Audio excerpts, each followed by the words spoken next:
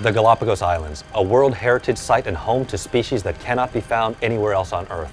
This is where Charles Darwin arrived on board the HMS Beagle, laying the foundation for his On the Origin of Species.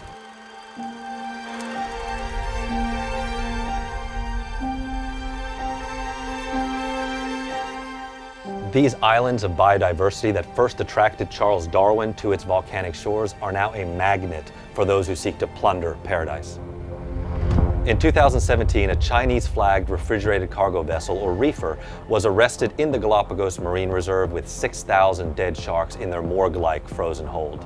As populations of large predator fish like sharks and tuna have fallen by 90% in just the past 50 years, industrial fishing operators are now setting their sight on squid, a major food source for endangered sea creatures, but also species for which the conservation status is unknown.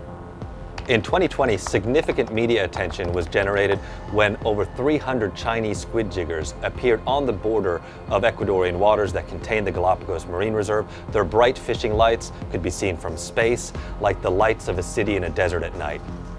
Communities in the Galapagos Islands called on Sea Shepherd to intercept the Chinese squid fleet to investigate and document what they were doing. That's why we're here. One lone conservation vessel surrounded by hundreds of squid jiggers. The only sheriff in town amid a fishing fleet full of shady operators that light up the night sky in every cardinal direction.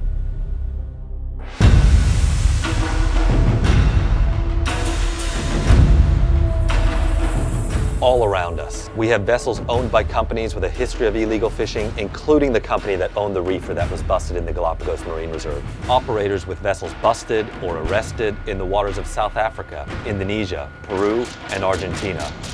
There are even vessels that are accused of forced labor practices like debt bondage.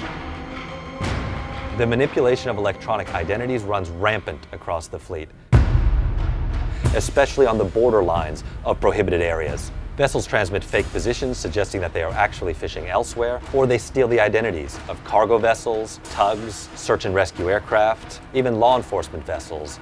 They even share electronic identities between themselves, the digital equivalent of pressing their own identical license plates. And waiting offshore to refuel these squid jiggers are oil companies accused of violating UN sanctions on North Korea.